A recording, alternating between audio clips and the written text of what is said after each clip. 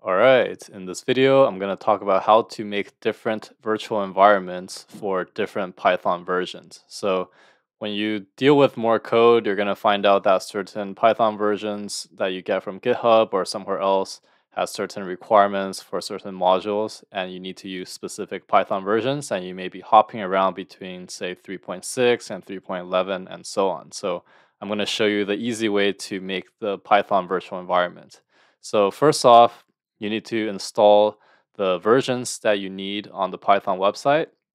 And then we're going to utilize the PyLauncher. So you do py-0, and you're going to see the different Python versions that you have installed.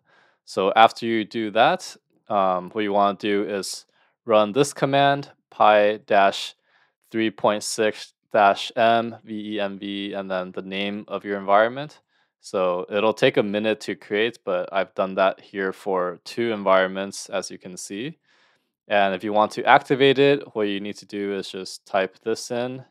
So if I activate, you can see that now I have activated my 3.6 Python environment.